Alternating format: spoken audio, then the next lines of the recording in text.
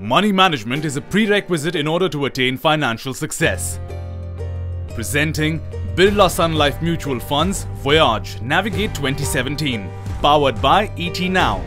The return on equities going forward are driven by the 8 R's: deflation, Republicans, remonetization, the reform process, the rupee stability, rate cuts, and return of earning. The global economy is likely to be stuck in a low equilibrium, and low equilibrium is really like a fever. It sort of doesn't kill you, but gradually, day by day, destroys your organs.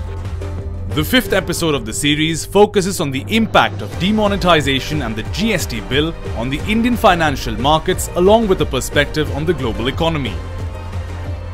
Only on ET Now.